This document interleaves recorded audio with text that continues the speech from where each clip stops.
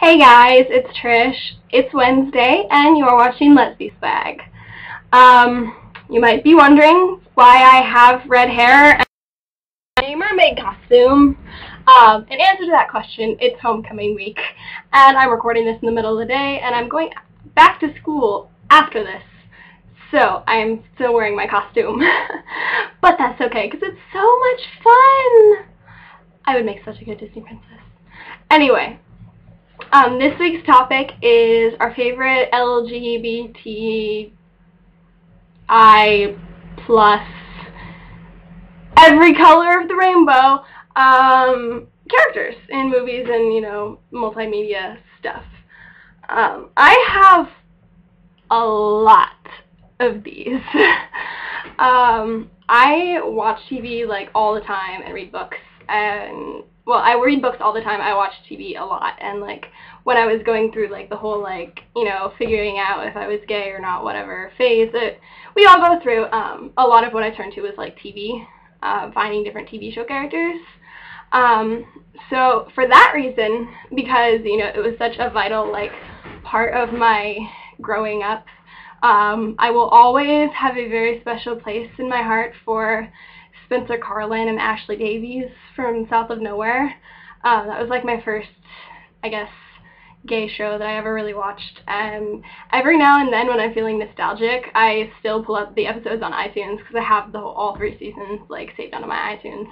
And I watch them because they make me feel warm and fuzzy inside, and I just really love them. A combination of Spencer and Ashley is like my perfect woman right there in a nutshell, except she'd have red hair, because I have a weird redhead fetish. Anyway, I think, okay, most L Word fans are probably going to kill me for this, but I have a deep, deep, deep, deep obsession with Marlee Matlin. So, one of my other favorites is Jodie Lerner from the L Word.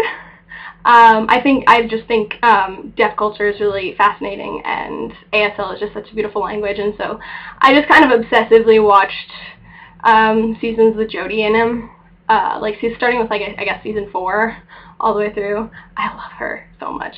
Marlee Matlin is fantastic. I met her once. She smells very good, in case anyone was wondering. Wow, that sounded really creepy. Oh well. I also really love the 2 movies, Loving Annabelle and Bloomington. Loving Annabelle is a classic, but I really, really love Bloomington. Alison McAtee and Sarah Stouffer are both fantastic. I can't for the life of me recall their characters' names at the moment, but they are great. I really, really love that movie. As do I love... Ooh, what other really good lesbian movies have I seen? Imagine Me and You. Oh my gosh. How could I leave that one out? Imagine Me and You is such a sweet movie. It was the first, I guess it was my first gay movie, as South of Nowhere was my first gay show. Oh my gosh, words cannot express. Love that movie. It's one of those ones that I make all my straight friends watch just because I think it's so cute and I know they'll totally get into it. Which is great because I have awesome friends. So, but I also really love Itty Bitty Titty Committee and But I'm a Cheerleader. Yeah, Itty Bitty Titty Committee and But I'm a Cheerleader are both hysterical. Itty Bitty Titty Committee is more dramatic, but I'm a Cheerleader is hysterical. And Itty Bitty Titty Committee is just a funny name. But my last and most favorite I speak good English. My last and most favorite gay, lesbian, bisexual, whatever characters are, drumroll please, failure to drumroll, Vivian and Aster from Anyone But Me. That show is my crack. I have such a deep, deep respect and admiration for that show in itself, and just the quality of production and the fantastic acting and the realistic storylines. I just think it's amazing.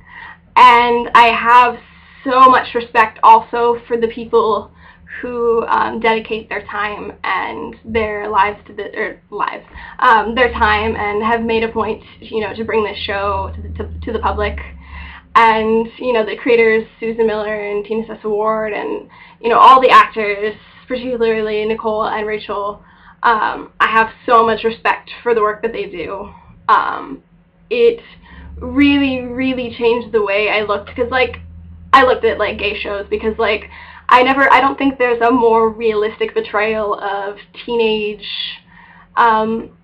relationships in general, not even just, like, dating, or not even just two girls dating. They have, you know, gay relationships, they have straight relationships, they have, you know, they have some other really interesting, like, relationships along, and then, like, family relationships, and I can't even speak coherently about this show. Like, I have so much love for this show.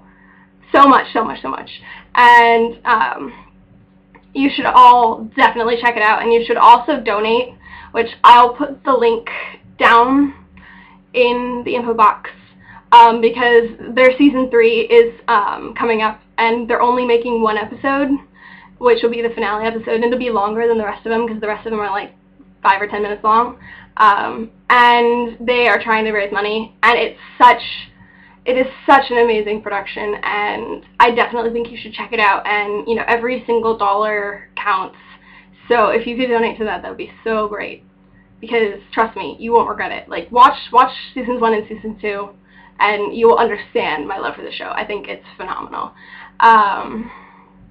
So I think that's it, and remember that you guys are awesome, wonderful, perfect people, and I love each and every one of you, and I'm here for you, like, all the time.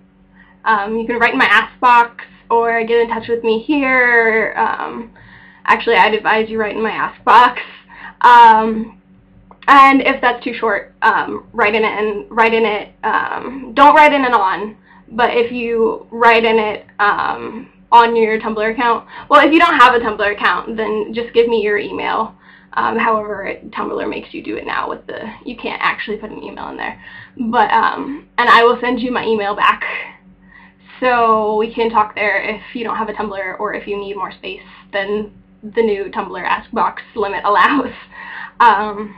So now that I've rambled on about that for God knows how long, I'll talk to you all later. See you, bye!